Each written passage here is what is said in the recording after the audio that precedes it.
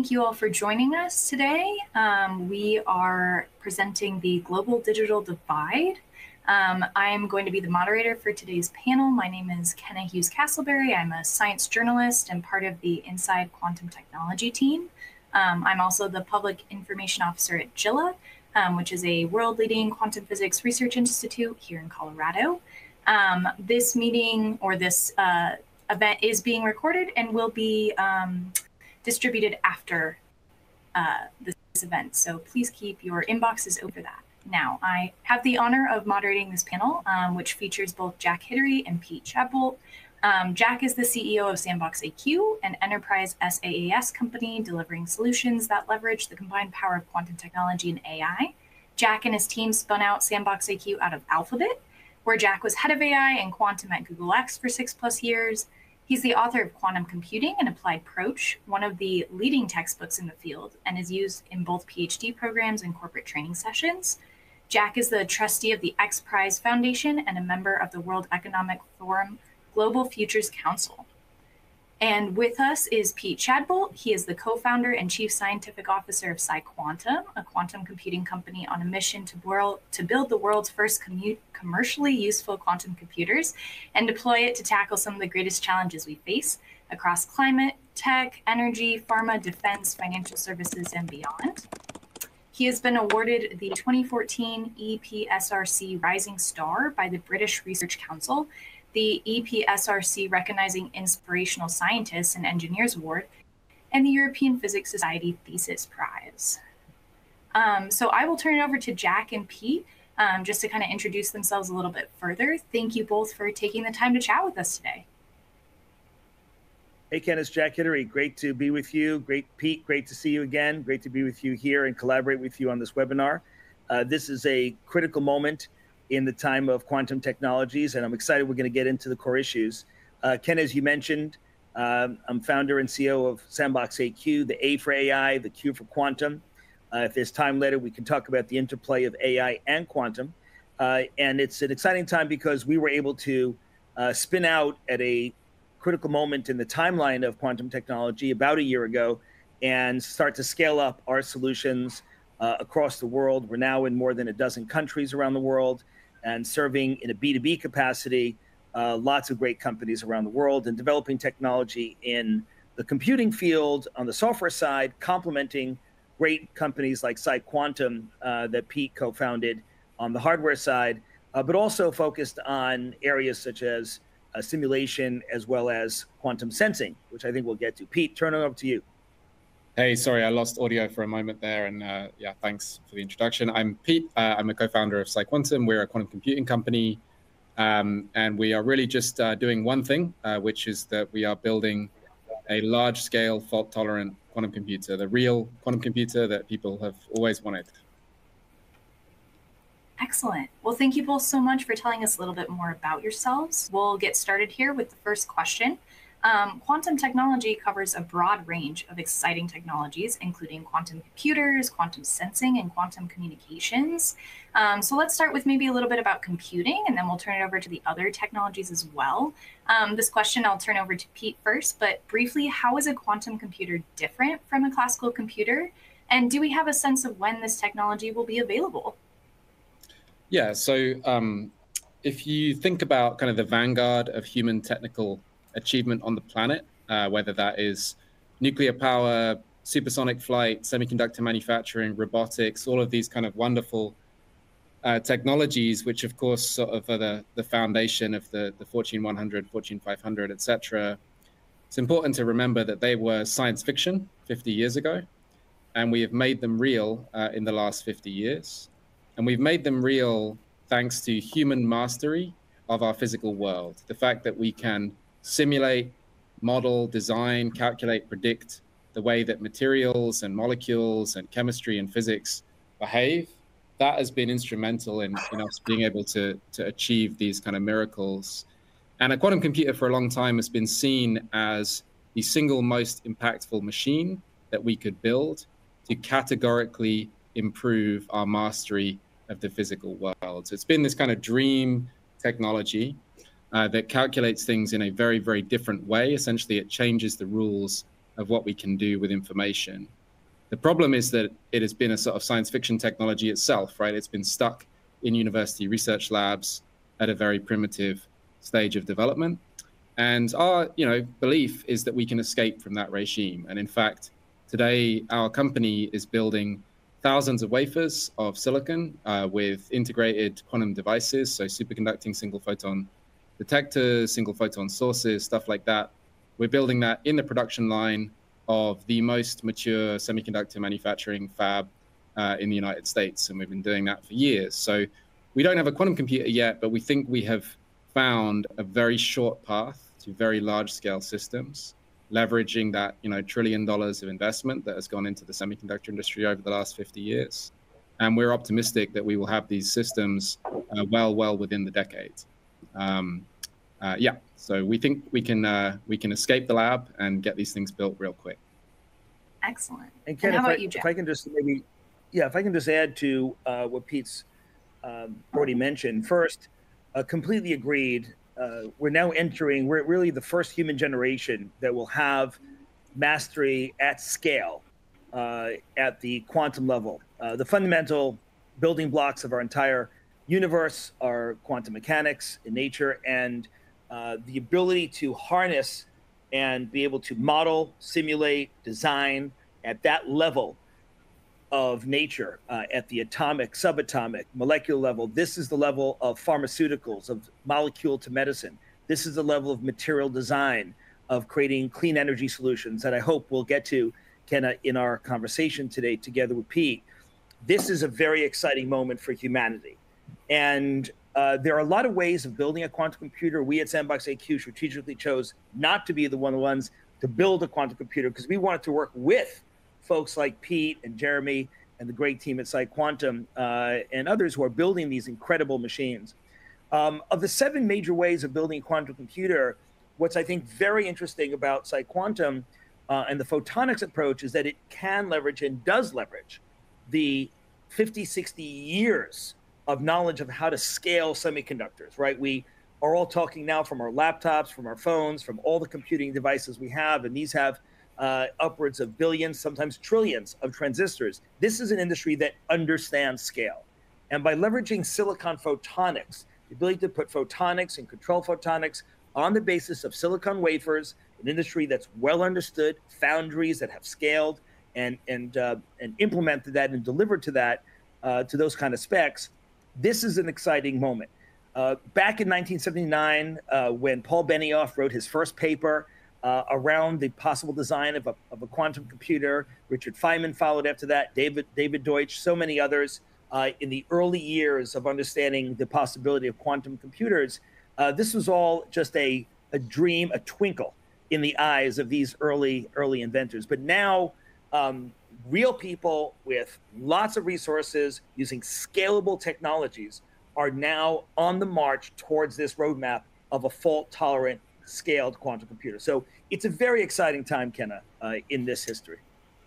Absolutely. And talking more about that technology, let's turn over to maybe quantum sensing. So Jack, if maybe you could elaborate on some of the applications for quantum sensors, that would be great. Sure. So, very often people focus initially on quantum computing. And again, Pete and I just talked about how exciting that is. And in addition to that, it's also important to look at other quantum technologies that are now maturing alongside quantum computing. Quantum sensors is a great example of that. In the case of quantum sensors, these sensors can take us beyond the classical regime to sense the world around us. One application is magnetic fields. Magnetic fields are all around us. In fact, our own bodies produce magnetic fields. We may not realize it, those viewing right now, that your heart, as an example, while it's beating, that beat comes from an electric pulse in the muscle of your heart.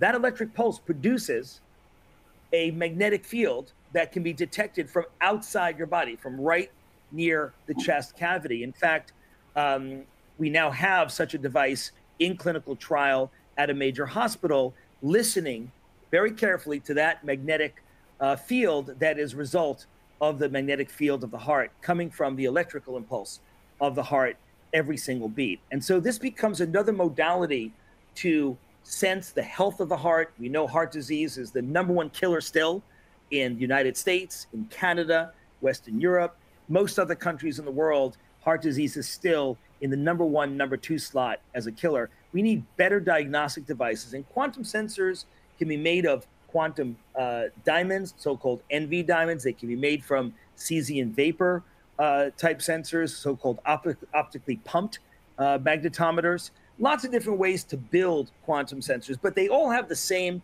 core idea. Much more sensitivity, much more ability to take in information. But why now? Why now for quantum sensing? And the answer is because of AI. Before the advent of more sophisticated AI, more sophisticated GPUs, these chips from NVIDIA that I'm sure everyone has been hearing about, before that, there was so much information coming from these quantum sensors. They're so sensitive that we couldn't really distinguish the signal from the noise. Now, with the advent of better machine learning tools, both the chip level and the models themselves that can now be on board on the actual devices themselves, in this case, for example, a cardiac detection device, we now have the ability to distinguish the heart signal from somebody's iPhone that might be a few meters away. And that ability to combine the quantum sensor with great machine learning chips and models, that full stack is what's allowing quantum sensing to become a reality today. So this is something that has not received a lot of attention in the last 4 or 5 years, but I think listeners and viewers today on our webinar, we're going to start to hear more about it in the next few years. Back to you. Yeah, absolutely. And that's a perfect segue into my next question, which is kind of the topic of this discussion, right? The global digital divide. We've already seen this with the haves and have-nots when it comes to technology and who has access to different things. So I'm going to start maybe with Pete for this question, but how does the advent of AI and quantum technology impact this tech divide? And how do we prevent that kind of global digital divide of the past from happening with both AI and quantum computing? Yeah, so it's a really good question. I think it's really an exciting question, actually. I really like what Jack is doing with quantum sensing, in that, of course, billions of dollars are being spent around the world trying to get a quantum computer built, but today nobody has a useful quantum computer. And some people would disagree with us on this, but at PsiQuantum, our sort of conviction is that small quantum computers are not useful. And so what this means is that there's all of this incredible technology, NV diamond, quantum dots, superconducting qubits, all of this incredible stuff sitting on the table, not at a large enough scale yet to be useful. But I think it's really, really exciting, actually, that Jack and Sandbox and other people around the world are finding great uses for these kind of extraordinary devices. But that also points to, a real sort of conundrum, which is that, yeah, we do think that the real quantum computers, the quantum computers that have impact, are going to be gigantic, extremely expensive systems. These are not going to be democratically, universally accessible systems that you're going to have one in your house. These are going to be much closer to something like a semiconductor foundry, where it costs a huge amount of money. It's rooted into the ground, and there are only a handful of these systems around the world. And of course, right now, we are grappling with the geopolitical consequences of the fact that semiconductor manufacturing is an extremely exclusive, challenging, hard to reproduce kind of technical capability. And we think that you should be realistic that quantum computing is going to go the same way. So as far as the hardware itself, we don't think that's something where it's going to be miniaturized and cheap and universally available. We do think you have to be realistic that these are huge systems. And then, it's really important, I think, for the world and for PsiQuantum, that we are thoughtful about how we tackle that kind of reality. And so, for instance, I would like for there to be more than one quantum computer around the world. And if you're not careful, you'll end up with just one, which to me would seem like kind of a bad situation. But yeah, that's definitely the sort of landscape. We see it going that way, and it's going to be hard work to mitigate that default state. Yeah. How about you, Jack? Yeah, no, thanks, Ken. Just to build on what Pete was talking about, we share this concern about a repeat of the digital divide. We are all familiar with the last 20, 25 years. There were haves and have-nots. Access to broadband, access to smartphones, access to apps, 5G gave access to billions of people for online education, access to markets, e-commerce, the ability to participate. There are millions and millions of small businesses in the developed world that access e-commerce every day. In fact, the majority of sellers on Amazon are third-party sellers, not Amazon itself. And this creates massive job opportunity, manufacturing opportunity, and product opportunity for all those millions of sellers. But we also know that billions of people were left out of that digital revolution until very recently. They didn't have access to great online education. They didn't have access, if a woman was pregnant and wanted information on maternity health, to get access to that on a ready basis because they didn't have access to that smartphone technology. Now, the good news on the digital divide, Kenna, is that recently, just starting in the last year, the pricing of smartphones has come down tremendously. It's come down to under $20 per smartphone. That's a key benchmark. The majority of the world, particularly the emerging markets, do not work on a subscription basis for their phones. They have to pay it on the barrel, and they cannot amortize it the way we might do in some other countries. And so the rate of about 250 million people a quarter now, people are joining for the first time in their lives the broadband internet that we are all familiar with for so many years. So the good news is the traditional digital divide is now beginning to close. However, as that is happening, just as that is happening, AI and quantum come along and are, as Pete mentioned very well, very expensive technologies. You need to invest a lot, not just in the hardware, but also the people talent, the university programs, the PhD programs, the postdoc programs. This takes a lot of focus. And unfortunately, only 21 countries today out of the 180 plus countries around the world have a quantum blueprint, a national strategy. And of those 21, only 13 have funded that program to any significant degree. Our concern that we wanted to raise on this webinar, Pete and myself, is a call to action that says governments of the world, organizational bodies, universities, venture capitalists, let's work together to bring technology to a wider set of countries so we don't have a repeat of the digital divide. Now, as Pete mentioned very correctly, it's not that we're going to be able to build a full-scale quantum computer in every country. That is not realistic. But what is realistic is that first, quantum computers are really the first hardware revolution we've had in 70 years that is cloud native. And we hope that the large-scale fault-tolerant quantum computers will be, and we expect them to be accessible via the cloud. But to make that work, to make that reality, we have to make sure there are quantum-ready engineers in every single country. So countries don't need necessarily to build their own quantum computer. But once they start existing and they're available over the cloud, we want to make sure there's cohorts of even a few hundred engineers in each country who know how to utilize and leverage this incredible computing power that will work hand in hand with classical computing power as well. We have to start now. You can't snap your fingers and have a PhD cohort overnight. That doesn't happen. It's time to start now. We've been investing in 43 university programs around the world for the past 5 years. We've been collaborating with PsiQuantum in a number of those universities to make sure that there are enough and sufficient masters, PhDs, postdocs, engineers of all kinds who can understand the technology, get familiar with the technology, and also bring domain expertise. For example, if we might have a domain expert in pharmaceuticals, in pharmaceutical development. We might have a domain expert in battery chemistry. We need those folks to get trained in the understanding of using quantum computers. In quantum computing, we don't have the same operators that we use in traditional computing. We have different gates. People may be familiar with the C-NOT gate as one example. Can't do that on a classical computer, fundamental to the kinds of work that Pete and I do in the quantum computing world. So let's use the next 4, 5, 6 years to really invest in the talent to make sure we can close this divide before it opens up as a big breach. Back to you, Ken. Perfect. Yeah, absolutely. To kind of summarize both your thoughts, it sounds like the global digital divide isn't just hardware, software, but it is the workforce as well, which I think is a very apt point to make. Excellent. So my next question for you is how this technology can be harnessed across various sectors, and specifically if you could kind of share more particular use cases for each of these sectors. So I'll turn it over to maybe Pete first and then Jack. Does that work? Yeah, sure, absolutely. Great. You know,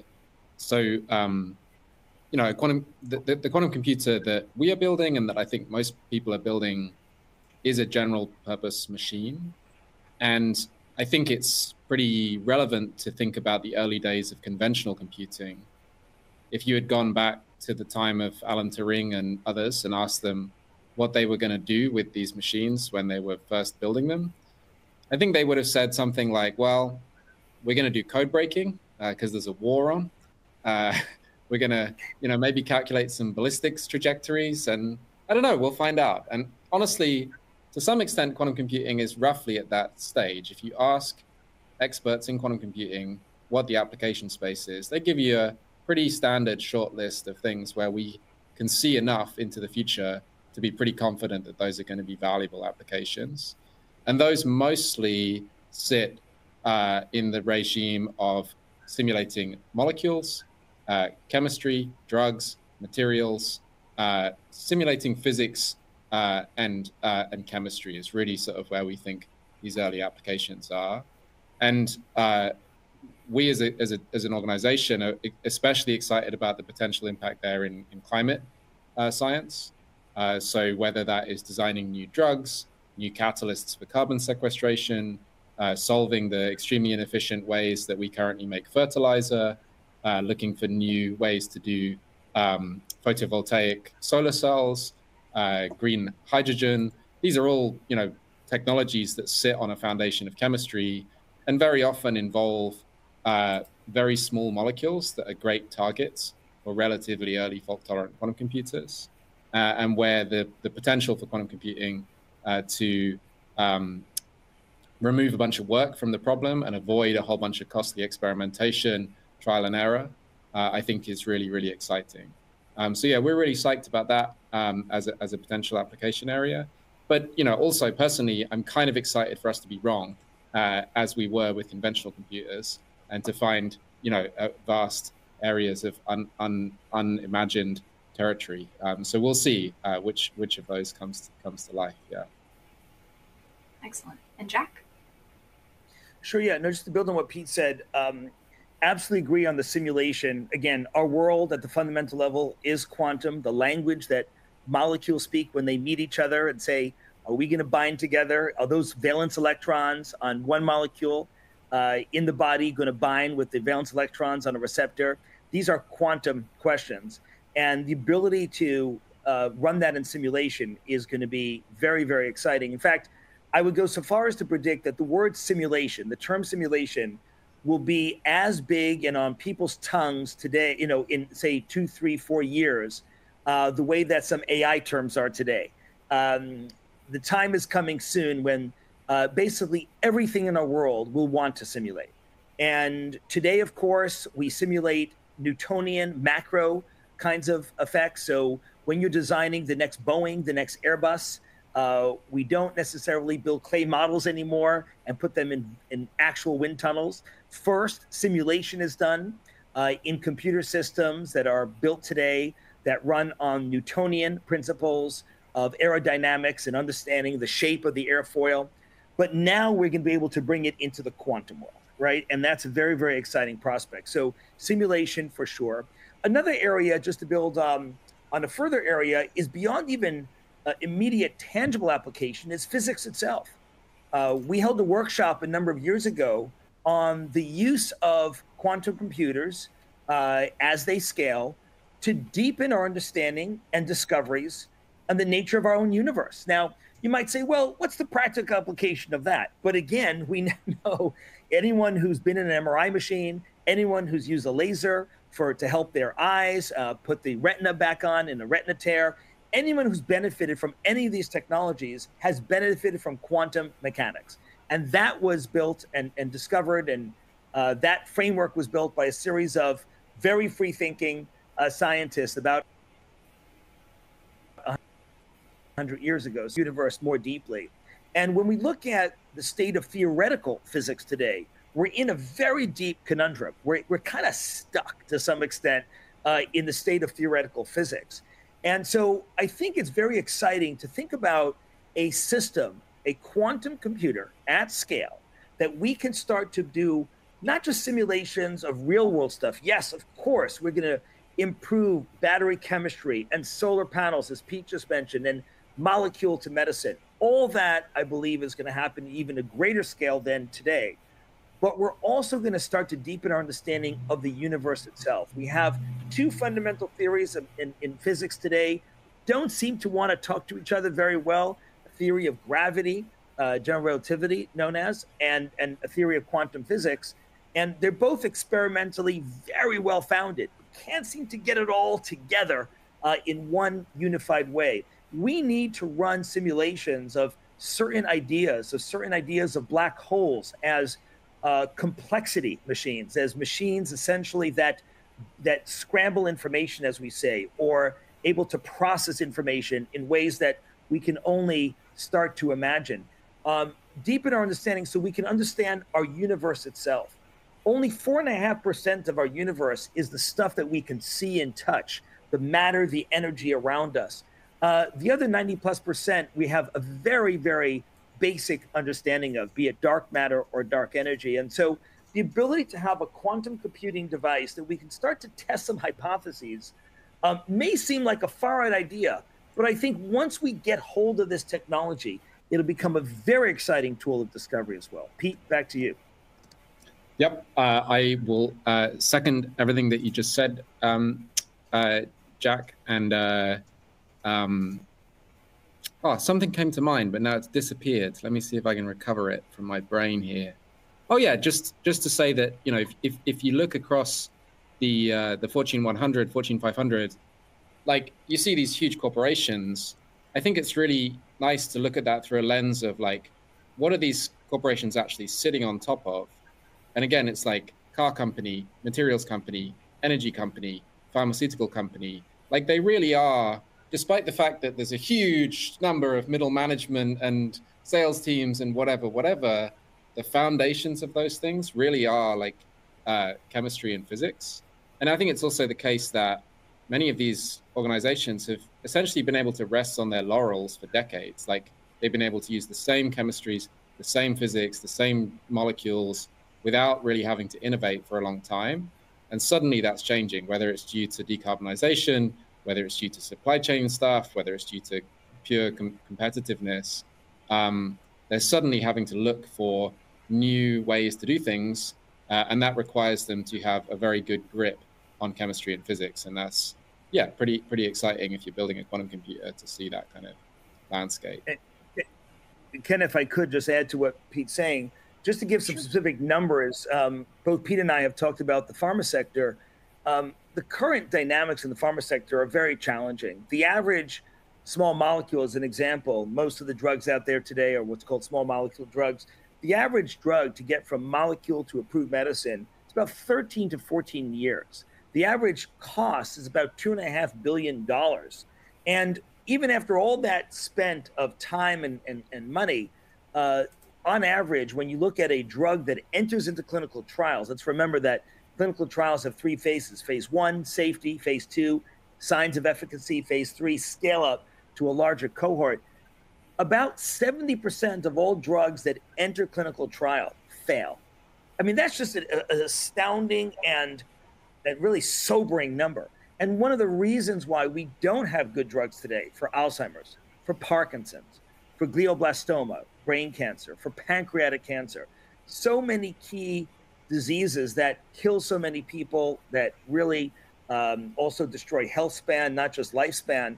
And we don't, it's not for lack of trying. Drug companies are trying. They're working on these problems.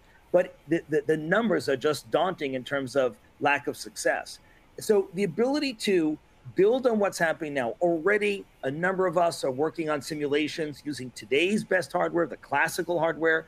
We're making headway there. But once we can then add in quantum computers at scale and have the ability to, at a much greater scale, be able to manipulate and understand and design these drugs, that's going to allow us to really break through the numbers of today, really change the terms on the 70, 80% failure rate that happens today. And unfortunately, by the way, 40% of that failure happens in phase 3, the latest stage, the most expensive stage. Not just most expensive for cost, most expensive for patients' lives. And this is something that I'm really hopeful. And I know, the PsiQuantum team shares this view, really hopeful we can break through on as we scale this kind of computation. Kenna, back to you. Yeah, absolutely. This has been some very informative discussion. And I know a lot of people have been commenting about just some of the different kind of topics that you both have been already chatting about. So I'm going to take a few questions from the audience. The first one is, at what point in the development of quantum technologies, or at what levels of the field, do you think that there will be more demand for people in the field that don't necessarily come from a background in higher education research? The person commented, it's an exciting field to think about working in, but when you look at the current job market, it's hard to find anything asking for less than a master's degree. Yeah, so I will turn it over to either of you. Pete, why don't you start, Pete? I'll jump in. Go ahead. Yeah, so a quantum computer needs to be a very large machine that is built by a supply chain that looks like the same supply chain that builds conventional supercomputers, semiconductor devices, systems, etc. And that is definitely not a bunch of experimental physicists, right? Like, if you look at the current quantum computing efforts, they're dominated by experimental physicists. One of the things that I'm most proud of at PsiQuantum is that we aren't. So we have a cohort of like PhDs in quantum information and blah, blah, blah. But increasingly, we're hiring people who are doing welding, concrete, steel. And that to me is a signal of the maturity that we're starting to approach. Like the technical challenges that we face increasingly are not esoteric quantum physics where you need a PhD. And so I'm really excited about that. And it's a real pleasure actually to work with a team that isn't just a bunch of PhDs in quantum computing. And I hope that we're on a monotonic trajectory to increase that sort of character of what we do. Yeah. Jack, how about you? Sure. Just to add to that, no, I think the questioner is correct that a lot of the job postings that you see today do involve some advanced, work that people have done, be it master's, PhD, or postdoc. And again, both Pete's company and our own have and are investing heavily in those university programs. At the same time, I think as the industry grows, there will be an increasing number of jobs for engineers with good practical experience who did not study. Again, the majority of engineers today who are in the workforce did not study quantum in their undergraduate or graduate program, and that's okay. This is also the golden age as it happens, not just of quantum and AI, but also of education. There's more and more courses online. We're putting out courses online if you check out our website at SandboxAQ, but also MIT has tons of great courses.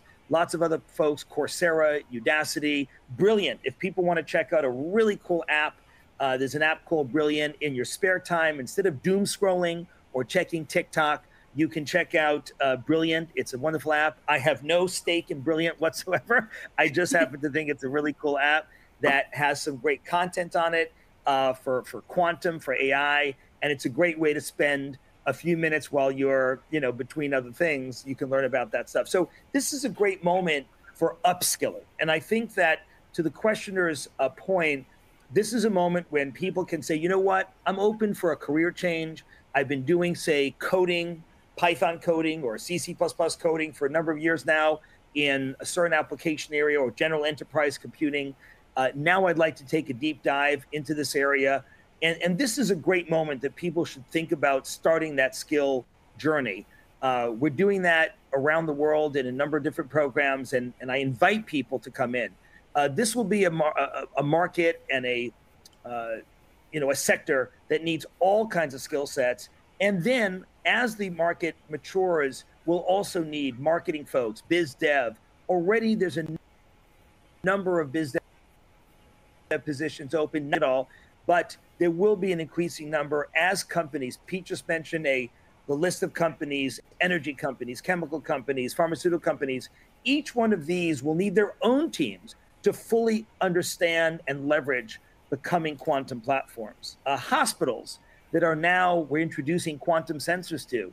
We're starting to do training in hospitals of what quantum sensors are, how to use them in diagnostics. And so if you're interested in the medical field and the cross of medical with quantum, that's going to be an exciting job opportunity as well. So I think it's a very exciting moment. I encourage people to think about upskilling, reskilling in this area and crossing it with a domain expertise, be it clean energy, pharmaceuticals, hospital healthcare, or other aspects as well. Back to you, Kenna. Yeah, absolutely. Great advice, Jack. And same to you, Pete. So the next question from our audience, Jack, I'll have you answer this one first, is what are the biggest challenges holding back quantum computers? You can answer that however you like. Well, I think that there's several challenges. The good news is we have a lot more momentum now in this sector than we did even just 4 or 5 years ago. It's a lot clearer what the roadmap is. We understand the engineering challenges ahead of us as a collective industry. Each engineering challenge is getting overcome again and again. One of the key questions there's been a lot of good activity on is on error correction. And there were certain folks who were skeptical a number of years ago, whether as you scale the number of qubits, could you really make sure you're mitigating and then managing and then ultimately correcting for the errors that are occurring. And now we have increasing evidence from a number of different groups, both in industry and academia, that indeed, as you scale, we can manage the noise. We can manage that, and we can keep coherence for circuit depths, which is just a fancy way of saying getting enough operations done in an appropriate time that we can actually do meaningful work. So it's now clear, much more so than 4 or 5 years ago, that we have the ability as a sector to build these kinds of machines. So that's the first thing that I think that now we have much more visibility on. Second, in terms of challenges, is education. It's not just the education that Pete and I just talked about of the workforce, but also at the customer bases, at the governments. A lot of what Pete and I do and others in the industry who help lead this industry at many different companies is engage with governments on a pro bono basis to say, let's explain, let's share with you the exciting roadmap ahead. And I think it's incumbent upon the industry to continue to do that. It's a welcome task that we all take up a baton on. We all share that task. And we've been down to DC, to other capitals around the world to talk about this. The good news is that we're starting to see more and more countries engage in quantum blueprints, the topic we mentioned before, Kenna. And so that's one of the key challenges that remains, though, is constantly updating folks on that this is really taking a big step forward in the next few years. Over to you, Pete. Yeah, I think that's a great summary, Jack. Definitely, we think that error correction is extremely important to do something useful. And it's awesome to see these demonstrations from other teams that are just incredible pieces of technical work. And as you say, like very reassuring to see that they can indeed correct errors. As far as like the hardest challenges, in quantum computing, there's lots of different ways to build a qubit. And everybody loves to fight over who has the best qubit. And everyone will tell you that their qubit is the best. And everybody else's qubit, here are the problems. The reality is, as Jack said, like a lot of great work has been done, and everyone's qubit now is actually pretty impressive. Like superconducting qubit, quantum dot, ion trap, NV diamond, whatever, they're all great. And I would say that the challenges are actually now scaling. And specifically, we talk in terms of manufacturability. So how are you going to build millions of them that all work really well? Connectivity, how are you going to network chips together? Control electronics is becoming increasingly a sort of theme that's holding back teams. And then cryogenic cooling power. These systems all need to be cooled to very low temperatures. And as a community, we need a lot more cryogenic cooling power than we currently have to play with to build these big systems. The good news is that none of those challenges are, strictly speaking, quantum computing challenges or quantum physics challenges. They're really closer to scaled engineering problems that have been solved, or similar things have been solved previously in the world. So that gives me a lot of hope for overcoming these problems. Absolutely. So I will end our discussion with one final question. Thank you again for both taking the time to share your wisdom and expertise with us. The last audience question I've picked is more about quantum education and talking again about that global digital divide when it comes to education and workforce. This person wrote, as a prospective PhD student, are there particular programs that you recommend I apply to? And I can kick off and then turn. Yeah, I can kick off and turn to Pete as well. First of all, there's some really great programs now, and depending where geographies, there's now across all geographies, there's really wonderful programs. And again, if people want to reach out to either Pete or myself, either PsiQuantum or SandboxAQ, our teams can give you even more detail. To highlight just a few programs, be it starting in Canada with University of Waterloo and many other programs in Canada, a long stalwart in supporting this kind of research and these kind of PhD programs. Jumping over to Europe, for example, at Delft, incredible work being done in the Netherlands with PhD programs there. Of course, Oxford and Cambridge, Imperial, Bristol, where some of the technology and Imperial of PsiQuantum came out of, both Bristol University and Imperial. Very strong programs there.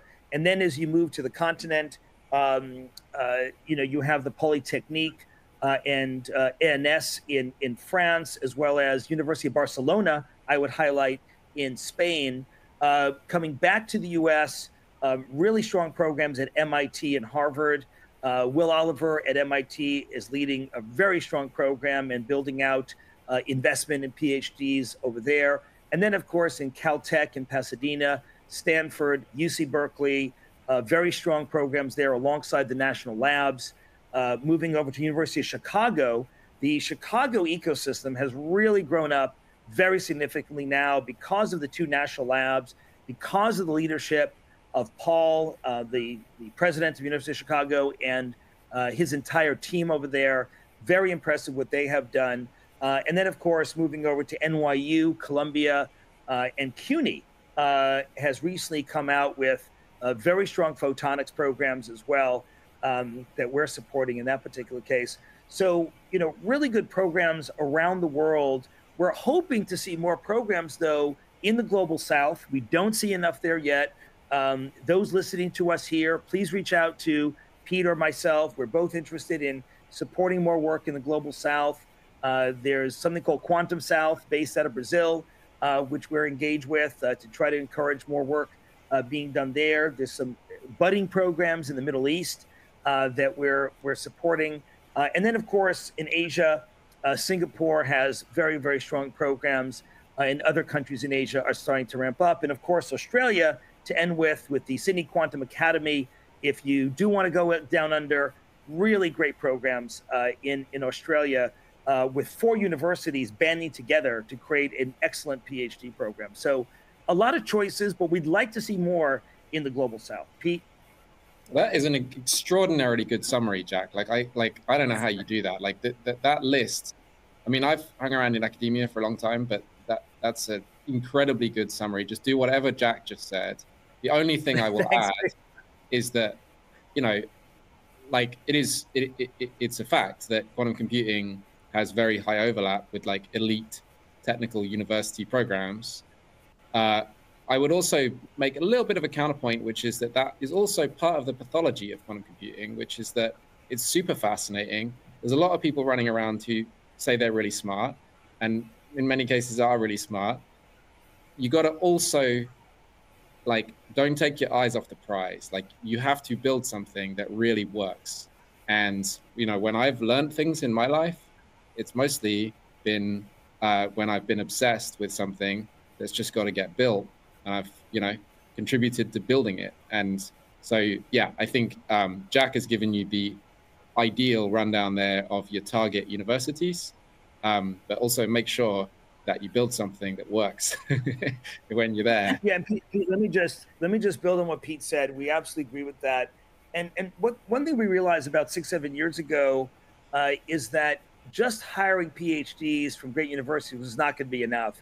They came to us with great credentials, great smarts, as people just saying, but very little practical knowledge and experience. And so we decided back then to really start investing earlier in the process. We launched something called the residency program, and the ability for people, while they're getting their master's or PhD or a postdoc, to spend time on real world projects, getting paid a substantial amount as well in a stipend to support their education. But the main thing people are getting is this real world experience. It's something we call the residency program, which people can find out about online. And to Pete's point, that's why we started it, because we need to help the PhD programs around the world to have people get practical experience. How do you work with a foundry the way Pete does, you know, in scaling silicon photonics? How do you do that? One highlight I'd just like to mention is University of Vilnius, Lithuania, reached out to us, didn't have a quantum computing program, didn't have a track for PhDs or masters, had strong physics, strong mathematics from a long legacy of those two areas in Vilnius, but didn't have a specific quantum technology program. And we and others in a pro bono way helped set that up. And now it's being taught as a track there. So, but what's critical is, again, back to Pete's point, get exposure, not just to the theory, not just to the specifics on, say, quantum computing, but of foundries, of silicon, of wafer technology. How do you get to a scalable solution? Whether you choose that one or you want to choose some other modality, that's fine. If you want to choose ion traps or, you know, other modalities, get familiar with the actual places that build the stuff and try to get hands-on experience while you're a student, not just thinking you're getting it afterwards. It's a little late afterwards to make that decision as to where to work after your degree. So I would strongly encourage joining an internship, a residency program while you're getting your PhD or master's, and then try to do a postdoc at one of the companies. More and more companies like us at SandboxAQ, we're offering full-time 2-3 year postdoc positions, and other companies are starting to do this as well, which we're excited about. We want people to do this as well. That gives people hands-on experience to build real products.